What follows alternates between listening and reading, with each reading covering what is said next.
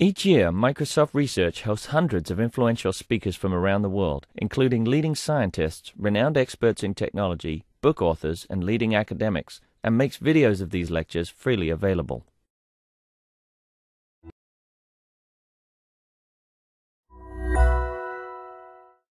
So I'd like to now introduce our first speaker. It was Raj Jena, who's actually a consultant clinical oncologist from Addenbrooke's hospital down the road.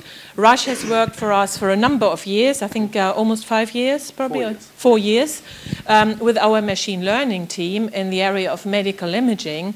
And that's really applying machine learning techniques to medical images to do diagnostics, for example, on medical images. It's really fascinating work, and this morning he will tell us more about what this is about. Thank you, Raj. Okay. Thanks, Scarlett. So it's a real pleasure to be here today and to meet some of you yesterday evening at the dinner. And having a look at the posters, I can see there's a real diverse range of subjects that you're doing. Some of you have posters that are very much related to some of the things I'm going to talk about. And others are doing very innovative things, but completely different in a completely different area. I'm going to talk to the lowest common denominator and not assume any prior knowledge. And really the purpose of my talk today is, I suppose, as Scarlett mentioned, I'm a collaborator and a consumer of some of the technologies that have been generated by Microsoft Research. And I think I'm aware that when you do a PhD, you become intensely focused in your area of interest. And sometimes it's not so easy to actually see where things are going to go, where the end application is going to be. So what I'm going to tell you today is a story all about the end of the journey, how some of these things can actually have an impact in terms of improving outcomes for patients. So first of all, just get over the boring stuff. I have to acknowledge all of the people that give me money. And having done that, just to go through what we're going to talk about today. So I'm talking about computational imaging, and that means different things to different people. So I'm going to define how I'm going to use the term for the next few minutes, and then talk about glioblastoma, which is the particular condition that is my main interest clinically, and talking about imaging and how we use imaging in glioblastoma. And then to tell you a story, a serendipitous story as it happens, about a new imaging technique that I came across about 12 years ago, and how we actually looked at taking that imaging technique and applying it to something completely new, completely different from what it had been designed, and my experience of actually trying to do that. And then I'm going to move slightly from using that as an exemplar to thinking about more generally about the kind of ways in which we might use imaging in slightly more imaginative ways to help with patient treatment and thinking about patient treatment. And then I'm going to kind of, look into my crystal ball and think about what lies ahead and ways in which the work that you do might be able to help us in the clinic. So the first thing is, what do I mean by computational imaging? Well, every time we actually generate any kind of digital image from, the picture that you take on your camera to an MRI scanner that we have in the hospital, we are, of course, doing some level of compute in order to actually generate the image and display it on some form of screen. But what I mean by computational imaging is where you take that original image and you do some kind of additional processing, some additional mathematics in order to get extra information out of the image beyond what we actually see in terms of the actual pixels on the screen. And often that means that you have some kind of underlying model for what you think you're seeing in that image. And you use the data that's coming from your imager or your scanner to inform that model. And I'm a very strong believer in the fact that you can use models to encode understanding of a particular process that's going on. And in biology, that's very helpful.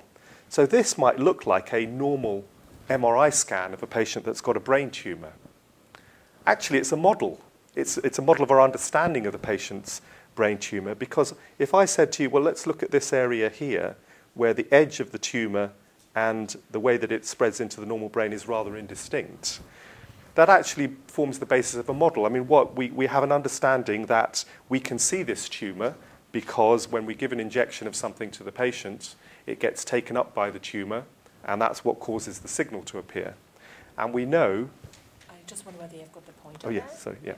And we know that, roughly speaking, the edge of where we can see the tumour there are about 5,000 tumour cells in every millimetre or every voxel on this actual image. So already we have a kind of conceptual model of what it is, what biological process actually allows us to see this image. Sometimes the models we use are quite sophisticated, and this is a model where we're looking at blood flow in different parts of the brain.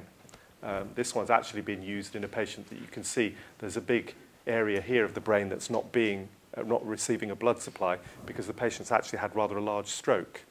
And again, we have an underlying biomechanical model for understanding what happens if we inject something into the patient's bloodstream that shows up on a scanner, and gradually it moves all around your circulation and goes to all of the different parts of the body, and then eventually your kidneys start getting rid of it and it gets actually eliminated from the circulation. So we can build that into what we call a vascular or arterial model that actually allows us to interpret an image like this and turn it into something more useful. So I suppose my passion is in this particular disease called glioblastoma, and it's the link between these very gifted people. George Gershwin, the famous concert pianist, Robert Moog, so if you're into your electronic music, he was the inventor of the modern electronic synthesizer.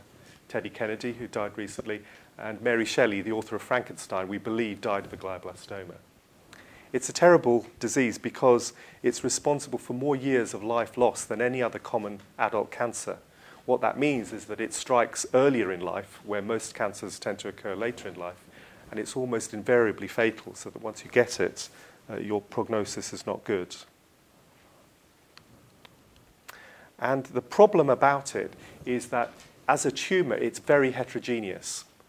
Different parts of the tumour look very, very different. And we can see here, this is a microscope slide looking at the tumour at fairly low power, and you get the sense that the architecture of the tumour here is very different to the architecture of the tumour here.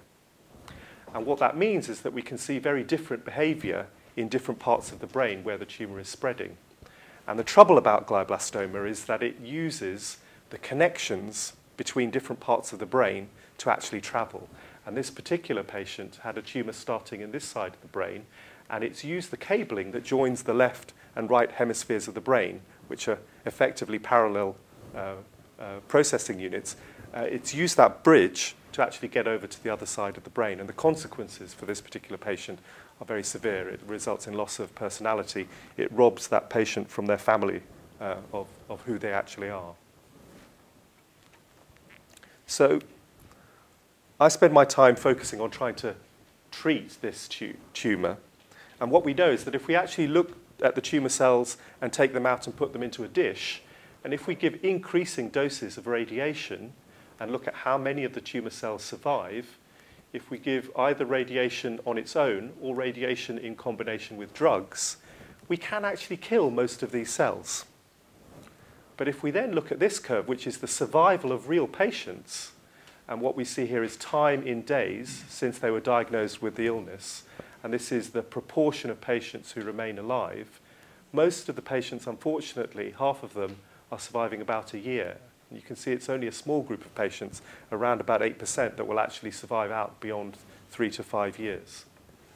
And the problem is that although we can do this in a Petri dish, we just can't give enough radiation to kill the tumour without killing the patient.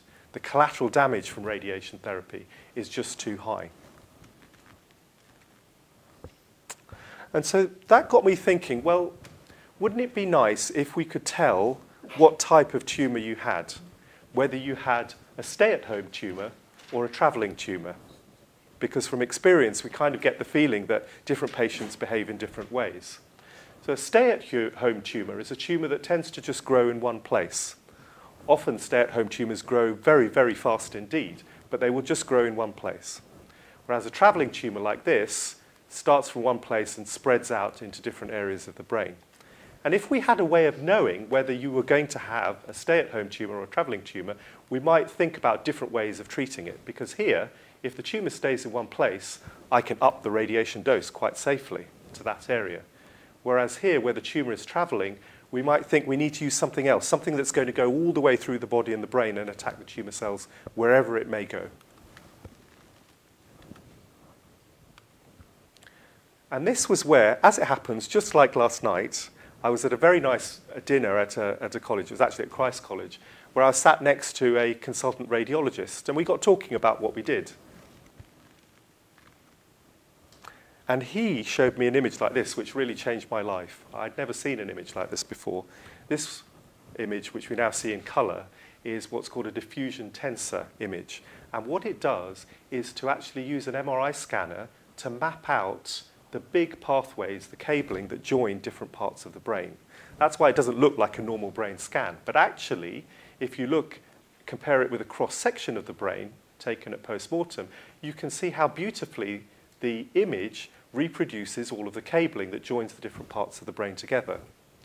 The colour basically is by taking the image and encoding the direction, so that we see cables that tend to run from front to back are blue, the cables that tend to run across are red, and cables that run in and out of the plane of the image are in green. Sorry, the green and the blue, I've got the wrong way around. So the green is running back to front, and the blue is running in and out, perpendicular to the image. And I thought, wow, that's amazing. To actually be able to see inside a patient's brain and image the connectivity of the different parts of the brain without having to actually cut the head open, that's pretty fantastic. And so then we got thinking, okay, well, you know, maybe we could use this for something else. It was originally developed to look at stroke, but we thought, well, maybe we could use it to look at how tumours spread through the brain. And this was our thinking. We know that the image that was created is produced by imaging how water spreads through the brain. And water spreads through the brain following channels that actually exist. And it's a bit like the principle of a thatched roof on a house. So a thatched roof keeps the house warm and dry. And you say, well, why is that? All you've got is a whole set of reeds of the thatch actually lying on top of each other. And the reason is that when water falls on top of the thatch, there's a natural direction that the water is channeled that takes the water off the roof and to drop down onto the side.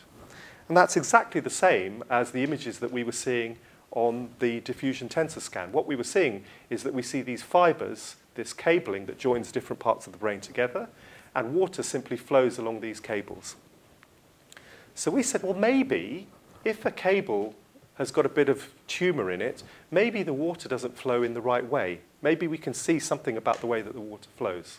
And we imaged one of our first patients here that had had a tumour removed from this part of the brain, and everything looked really normal on their initial imaging. You can see everything looks pretty clear at this point. And we did the diffusion tensor image, and what we saw basically was that in this part of the cabling moving from one side of the brain to the other, there were little holes in the cable where the water was not diffusing in the normal pattern that it did. And sure enough, when we imaged the patient later, we saw that the tumour had come back, and it had come back in exactly the place that had been predicted by the diffusion tensor image. So we thought, right, we might be onto something here. The difficulty was that the actual dealing with the image data was quite difficult. The water diffusion tensor isn't just a standard grayscale map. We had 6 scalars to deal with for each voxel. So we had a difficulty of how to get that data into our systems for planning radiotherapy treatment. And so that became my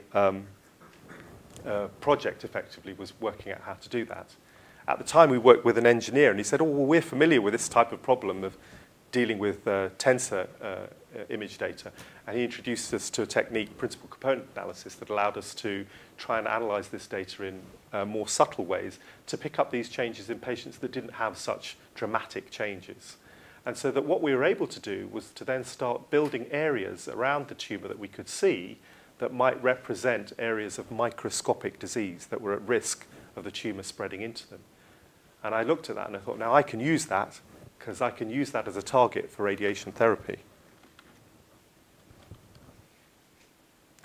Now, before we proceeded with doing this, before we actually changed what we did to a patient, we had to know that our hypothesis was true. And I worked with a colleague, Stephen Price, who's a neurosurgeon who's also interested in imaging, and he did a very important study. What he did was to take parts of the brain that we could see on this new image that looked as if they might be abnormal, and actually take a little needle biopsy and find out what that area looked like. And what we found, basically, was that our technique was extremely good at picking out tumour beyond that you could see on a normal scan. and we had very, very good sensitivity and specificity of our technique. So this was our light bulb moment. We knew now that we had something that we could actually use to change therapy. And this is when I created my first study where I started using this information to actually change the way that we treated patients. So when I planned this patient's radiotherapy, normally I'd have treated the area of the brain where the tumour was and added a little bit of margin. But now what we're doing is encompassing the area where the tumour, where it looked as if there was a higher risk that the tumour may spread in that way. And because in the past we did the radiotherapy blind, we used to take the area where the tumour sat and add a generous margin for the fact that the tumour may spread into surrounding brain. Because we had no idea where it might go, so we had to cover all possible avenues of spread. That meant that we treated a large area of the brain, and if you remember earlier, the problem with radiation therapy is that the toxicity of the treatment to the healthy brain limits how much we can give. So what I was able to do is to say, well, we don't need to do that because our imaging is telling us that this is the area that we're really worried about. The tumour is unlikely to spread this way, so let's just treat this bit. And because I was treating a smaller area of brain, I could up the dose safely. And eventually that moved forward into an actual clinical trial of using this technique, where we looked at the information from the image and we used it to increase the dose in patients where we could safely. And now we were starting to see interesting things. This was the survival curve for patients treated in the normal way, and this is the survival curve for patients actually treated using this optimization, so that you can see that in the long term, patients actually had better survival by using this information. Not a dramatic change as we would have liked, as I would have liked, but still moving in the right direction. But what the technique was really, really good at was actually working out, when you first sat down with the patient in front of you, how they might do. And if you look at whether patients had stay-at-home tumours, medium tumours, or very, very spreading tumours, you can see that the survival, the shape of the survival was very different, basically, depending on how we categorise their tumour using the image. So whilst we weren't necessarily able to use the imaging to really change the patient's treatment as much as we'd have liked in terms of improving survival, what we were able to do is to use the image to actually predict how the patient might do. And that's very helpful in terms of thinking about how you're going to treat the patient subsequently after they've had their radiation therapy.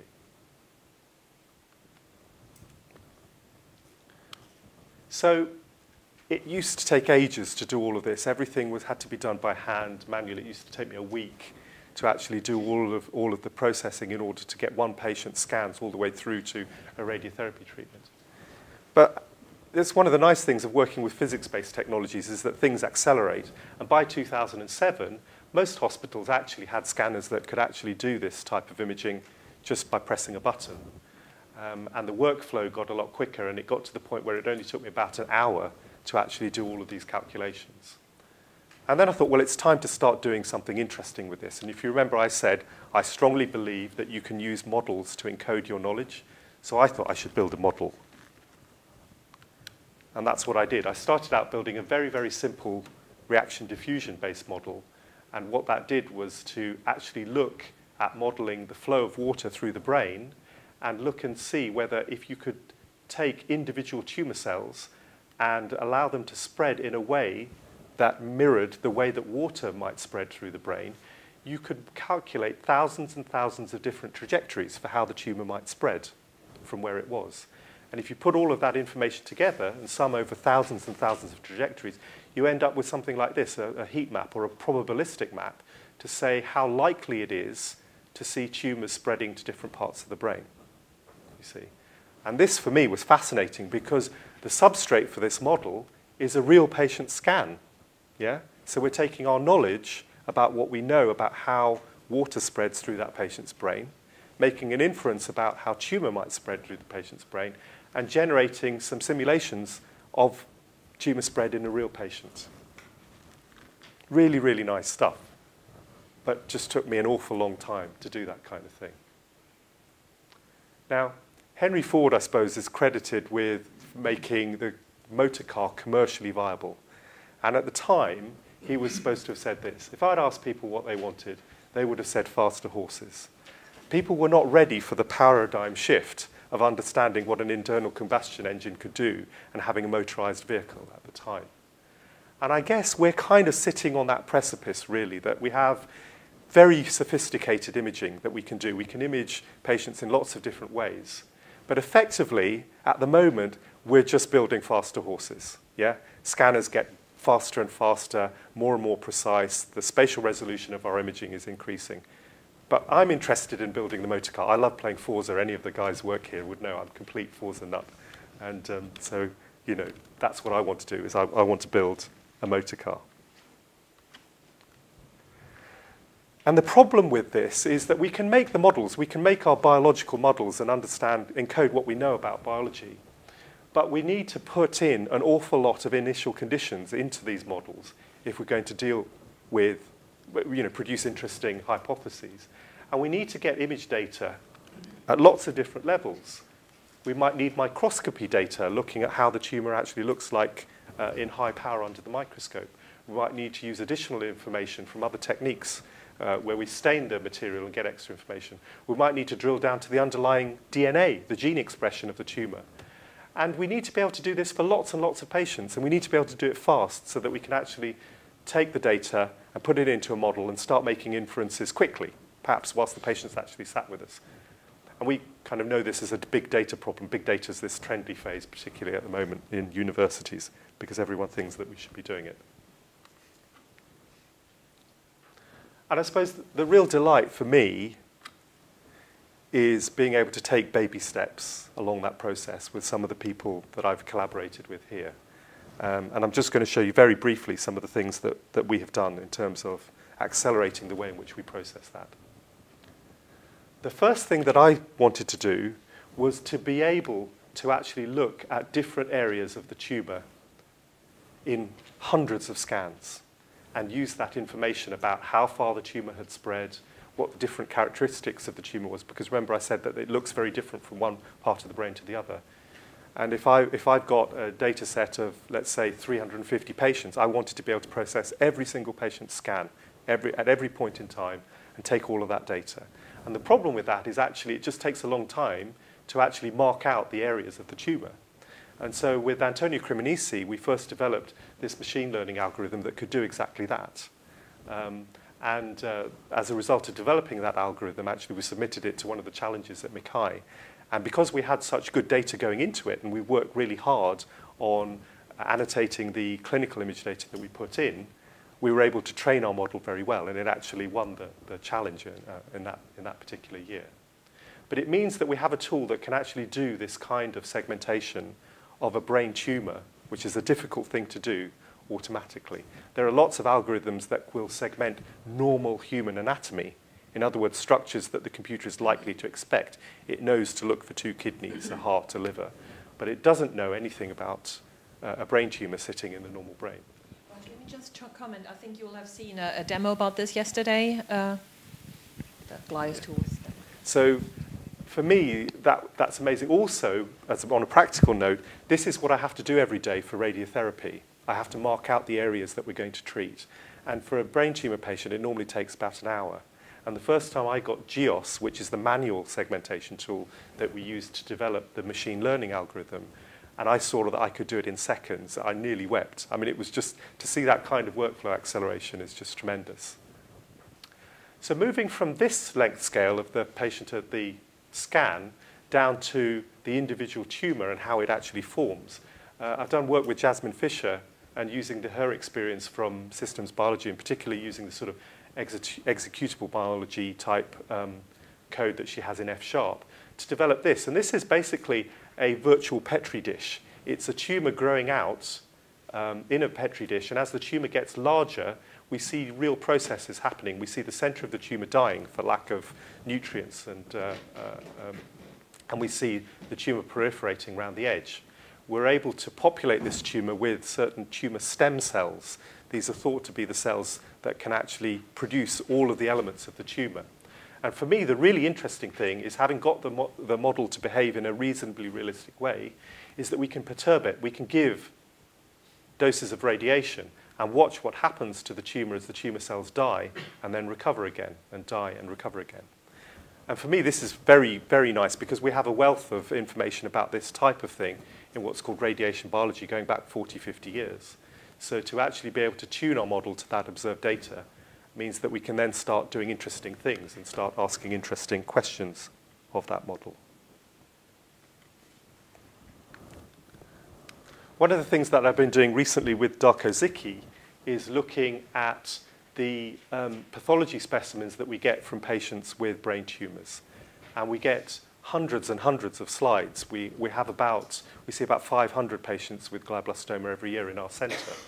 And one of the things that we want to do, because we're always interested in the fact that the tumour looks very different from one part to the other, is just to see how fast it's growing in one part of the tumour compared to the other. And we have these staining techniques that basically label a cell that is growing, again, which is the brown cells, against the blue cells, which are the ones that are just resting, sleeping.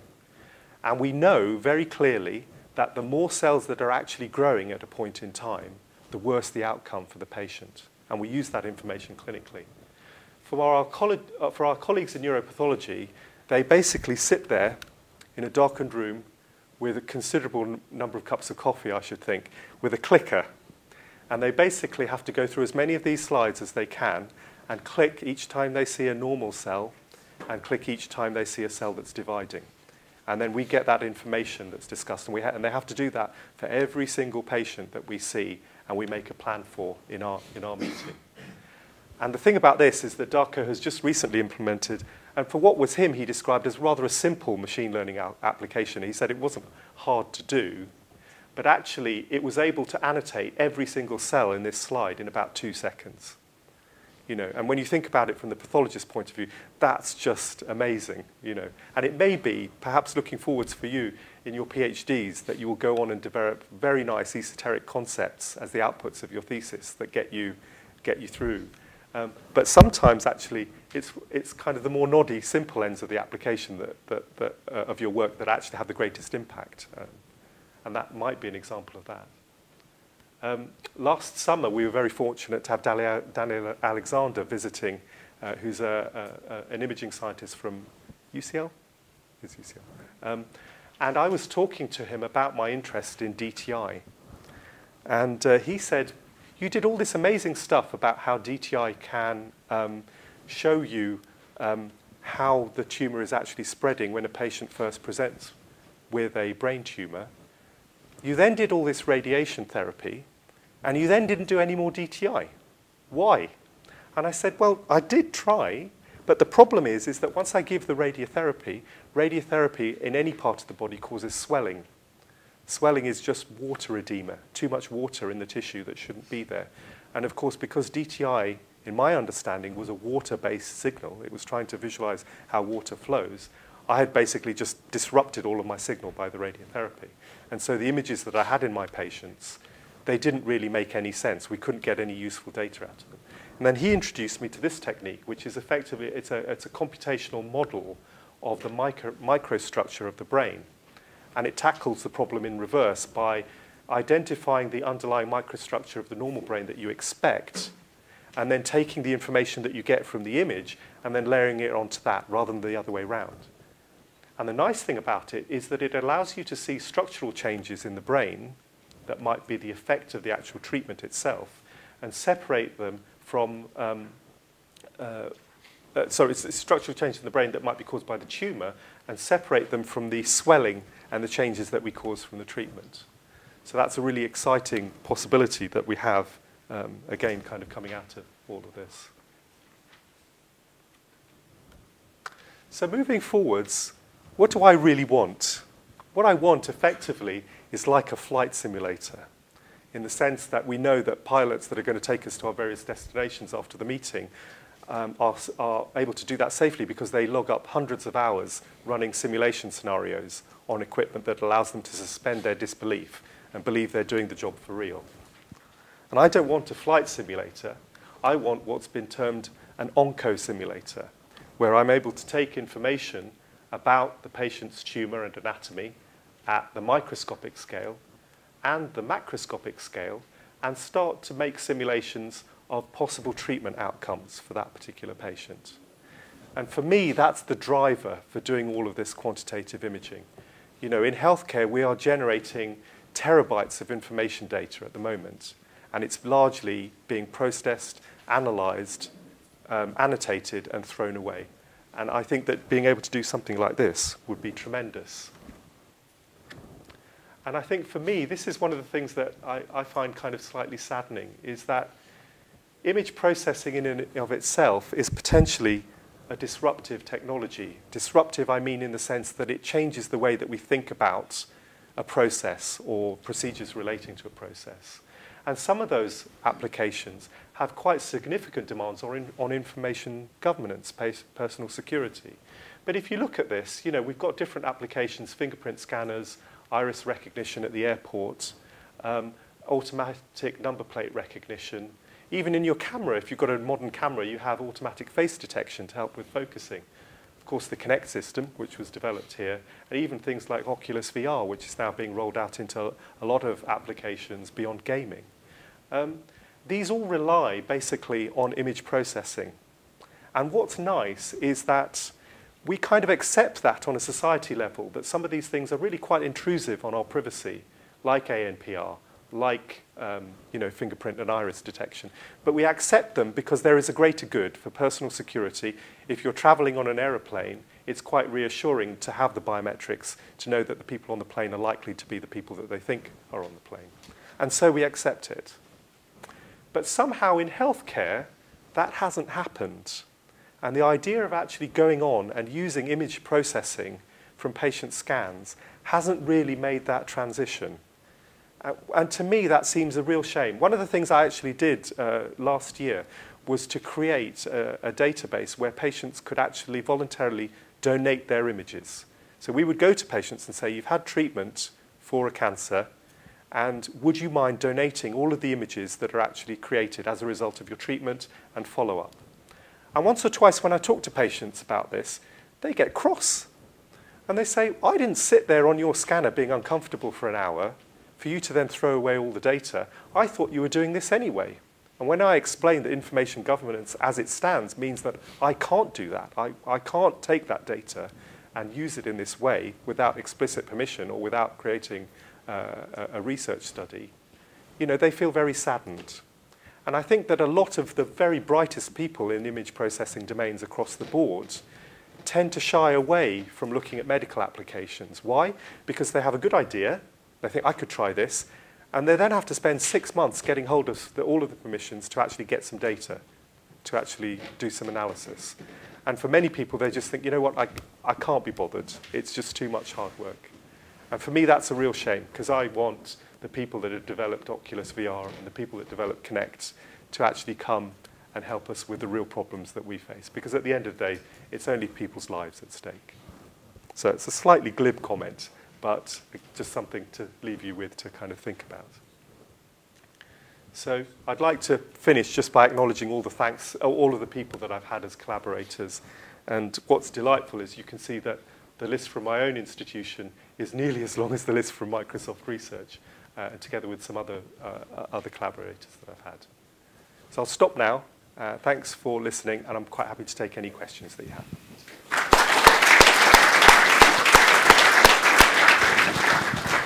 Thank you very much, Raj. I've seen Raj talk now several times in this or similar form, and I'm still absolutely fascinated by it, and I'm sure you feel the same. So we have some time for questions now. Actually, we've made up some good time because we've got quite an agenda ahead of us, but we do have about 10 minutes for questions. So any questions from the audience? In the validation of your accuracy of your segmentation, you were mentioning some data of 98% sensitivity or so. But if you take, if I understood it right, you take one biopsy from the brain to do that, but it's hard for me then to see how can you say about this validation, because if you're predicting the edge of the tumor, I assume that you then really have to take multiple samples all along the edge to be able to do any calculations of accuracy. So how does that actually work? Yeah, no, spot on. So the way that it works basically is we had to work out a way of doing the validation without putting the patient at extra risk. And what we did was that the patients had to have a biopsy to find out what their tumour was. That's the underlying reason. But the process meant that a needle had to go all the way through some normal brain in order to get to the tumour and find the biopsy. And what we got permission to do from ethics was, instead of just going in, taking that biopsy and coming out, was that once having made that path, we then took multiple biopsies. So we moved from what we knew to be tumour to what we knew to be normal tissue. And so for each patient, we had, I think it was between 12 and 18 biopsies taken along that path. So you're right, it's not a single biopsy that says, the biopsy says this, the scan says this. And doing multiple biopsies for the patient, it's not, brain head doesn't have, so he does not feel pain, but is it of no discomfort? No, well actually there are no pain receptors in the brain. The pain receptors are on the lining of the brain and on the skull. Yeah, and so actually when you get a headache from things happening within the brain, it's actually coming from the lining of the brain, not the brain itself. Is it also the usual practice to take multiple biopsies in the case of a brain tumor? You wouldn't normally, unless there was some reason that you were interested that perhaps two parts of the tumour looked very different. But I think the key thing that we were able to say, we had to get ethical clearance to do this, basically. And the key thing is that the risk to taking multiple biopsies on one path is the same as the risk of taking one biopsy on one path. And that's why they said that we could do it. That we were lucky from that point of view. Other questions for Raj? No? Yeah. Hi, thanks for the brilliant talk. You're mentioning sort of all your collaborations here. And a few slides earlier, you mentioned that one of sort of the most significant contributions was to sort of speed up the workflow through what seemed, from Microsoft research perspective, a really simple thing. So my question is, sort of how difficult is it to do these types of collaborations where, you might end up getting sort of a vastly improved workflow, but Microsoft that doesn't really push sort of the frontiers of computer science research. And the same thing that, something that might sort of push computer science research might actually not have that big of an outcome for patients, or might never get past sort of IRBs. So if you could sort of comment on the tension there. I think that's a very perceptive question. There has to be a quid pro quo in that there is something interesting from both sides. And what normally happens is that we have a discussion around a particular problem and we look at the data. And there have been times where we've just kind of kicked something out because we realized, well, it's not going to be of sufficient interest to actually develop. But what we've been fortunate on is that generally in a particular problem there might be a cardinal goal, developing the new algorithm, proving best-in-class type output, and there might be some low-hanging fruit that we get along the way. And generally, that's been the way that we've kind of looked at this. So Darko's code actually was originally developed for segmenting breast cancer cells for a particular global challenge. And so when we looked at that together and we were having some issues, talking about that particular thing, and then I said, well, why don't we try it for brain tumor cells?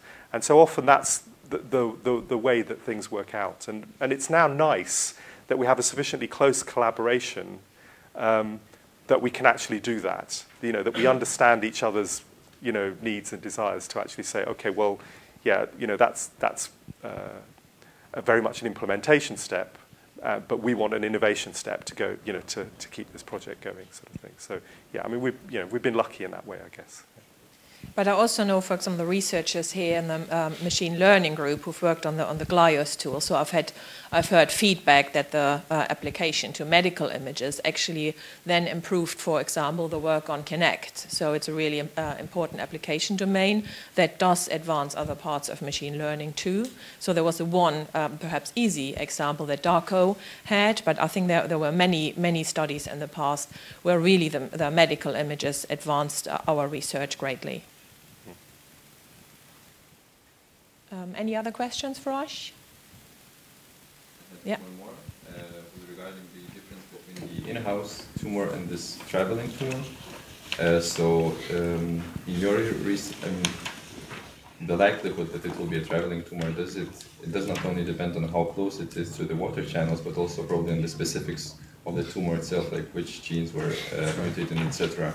So can you give any insight of the like of these factors, which one is the more important for the to decide whether it is this traveling tumor or not? Like, is it just its location mostly, or is it in fact the specifics of the genetics of the tumor? It is pretty much a balance of the two.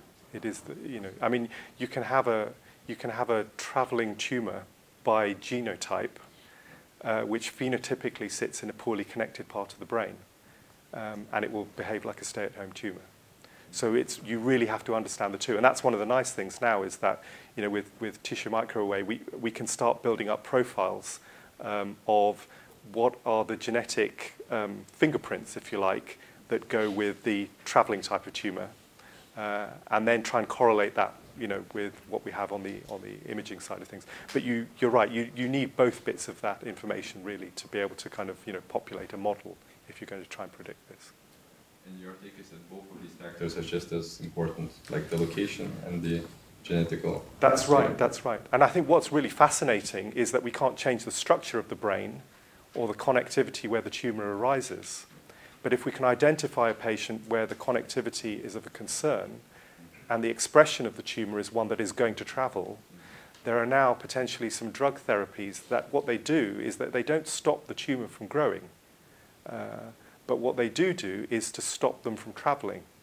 Effectively, they kind of rob their shoes. They stop them from expressing the adhesion molecules that allow them to spread and move along the white matter tracts. And so it's doing things like that where we can actually start to be much more specific in terms of thinking, from what we know from our model of this patient, we can change the way that we do the therapy. So that we might, for example, give them an infiltration inhibitor first, treat them with that, and then once we've got corralled all of the tumor cells in one place, then I come in and do the radiation therapy. So, The infiltration inhibitor, you mean it's like a chemotherapy? It's a biological agent, basically. Yeah. I mean, but it's targeting that specific process. Yeah. Right. Okay. So one more question, if there's any. Otherwise, we'll close this session. Move on to the next. No. Let's thank Rush again. Thank you.